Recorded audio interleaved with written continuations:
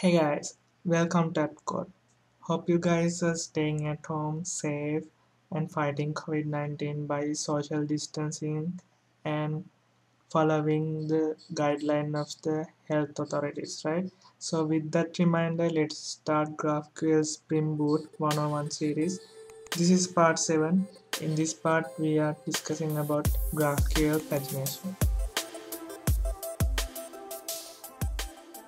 Okay guys, so first let's discuss about pagination. So what is pagination? Uh, think about scenario that we have a lot of data and we need to show portion of them at a time, right? So it's about pagination. So if we consider the pagination UX, we have numbered pages. As you can see in the Google, we have set of pages. We can go to particular page we desire, right? Same as that, we have sequential pages. It is similar to the numbered pages, but we have only next button, right? So we can move to next and previous pages by clicking next and previous, right? And if we consider infinite scroll, we can see that in very often in social media like Facebook, Twitter, Instagram, and so on, right? So under the hood in this infinite scroll, it's also doing fetching data. That's a portion of data. So if you keep continuing scrolling, it will fetch more data. So that's about the pagination UXs we have. So let's consider about the implementation of this pagination UXs, right? So under the hood we have two approaches. First one is limit offset pagination. Second one is the cursor based pagination. So limit offset pagination is somewhat traditional and we can implement it in this SQL. If we consider the SQL query, it's like select these things from the books order by publish date and we need to 10 that is said by specified by limit and we have offset of 20. That means we start from 20th index and we need to get 10 books, right? So if we convert that into REST methodology, we have limit parameter and offset parameter to get those data, right? This, there's nothing wrong with this implementation, but cursor based pagination is more powerful, and basically we have cursor to item and we can get cursor and cursors to indexes to basically points to other data, right? So we need to implement cursor based pagination in GraphQL if you are using relay on the front end, right? Relay libraries. So we'll discuss about that on in later video, but here basically we need cursor based pagination.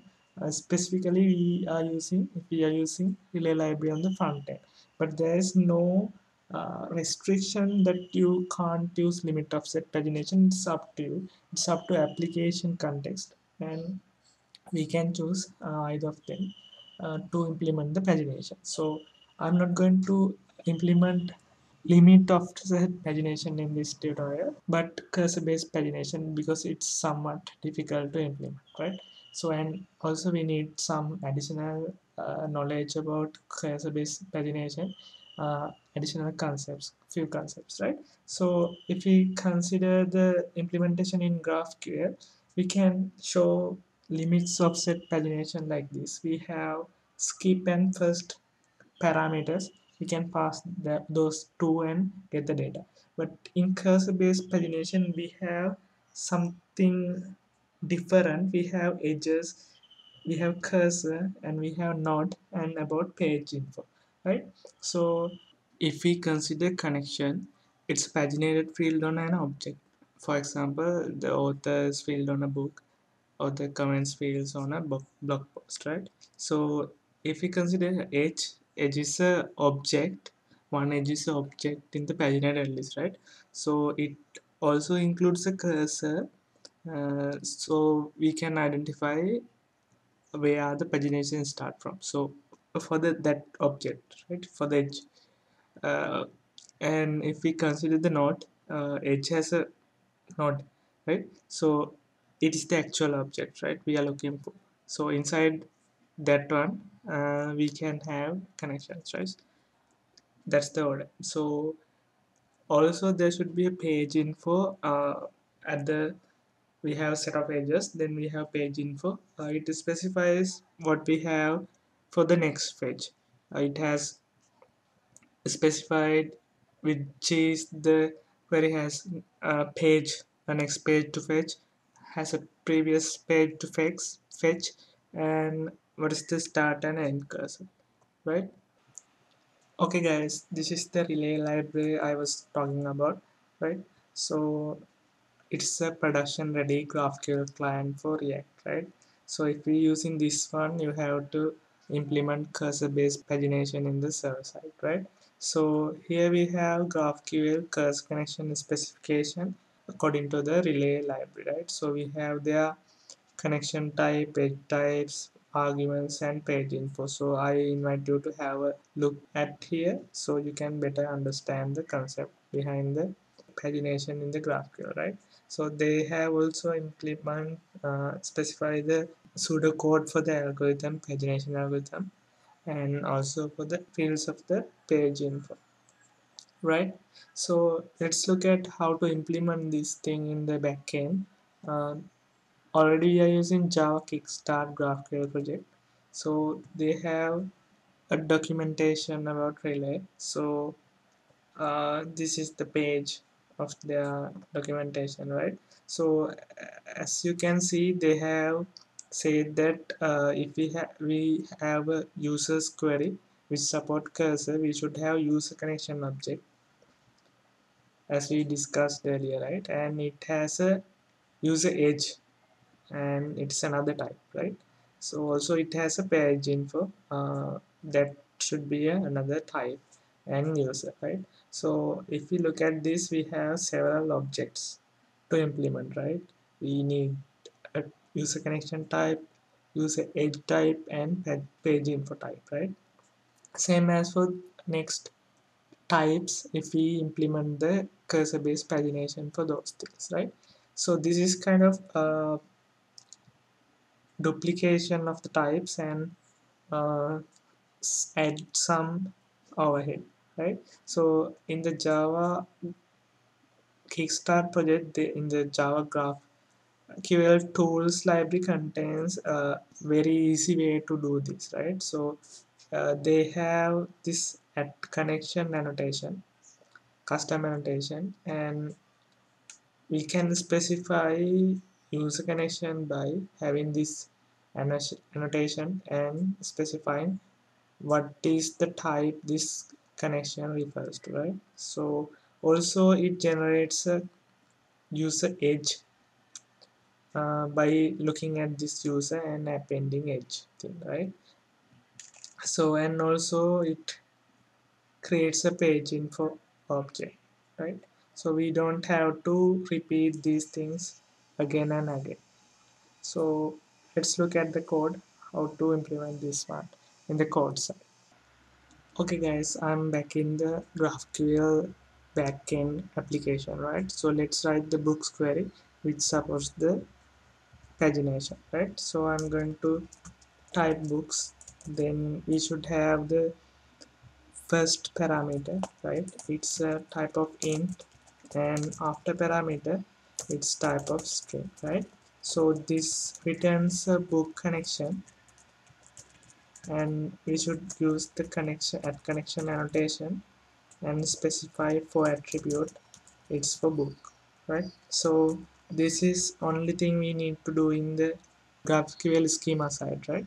So next because this book connection type is generated by GraphQL Java tool and a type and also the page info object, right?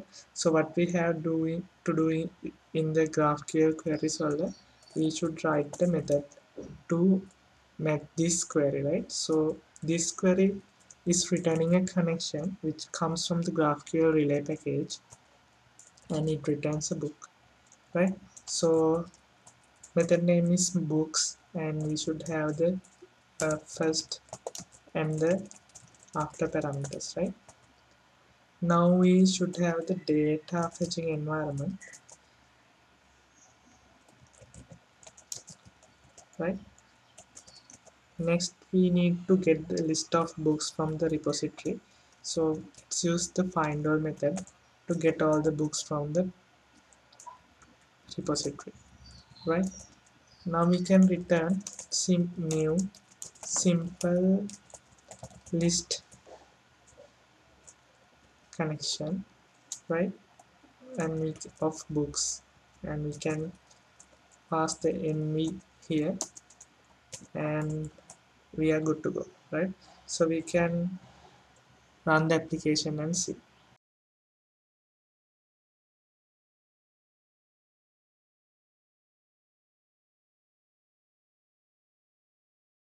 Okay guys, application has now started, so let's run the query.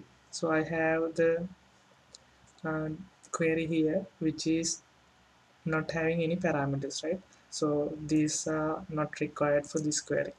Basically this get all the things from the query, right? We have edges. Edges is the book connection type, right? It has cursor and not is the book, so we can also ask for the authors if we want, right? And the page info is having has next page, has previous page, and start and end cursors, right? So let's hit the endpoint, and okay, so we got the list of edges because of books, right? So we have 3 books, and each of them having a knot of books, right? That represent the book and cursor for that book, right? So we have 3 of them, and if we look at page info, we don't have a previous page and next page, and but we have start and end cursors, right? So this is the basic query. Now we can paginate using these parameters, right? So if we look at the paginated query, we have first, after, and first after is specified like this. So this is the cursor of the second object, right? If we look at cursor of second object, so basically we should get the last object only, right? First and second and last object, right? So this is the earlier I was trying this out, and so let's look at this one again. Okay, so we got the data, and it also only returns the last item,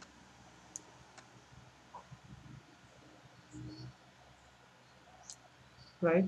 So this is how you can implement the cursor based pagination using Java GraphQL Kickstart project, right? And Spring Boot. That's it for today, guys. So we'll meet with another episode of the GraphQL series. And thanks for watching. And be safe and fight COVID-19. So thanks for watching, guys. Bye bye. Happy coding.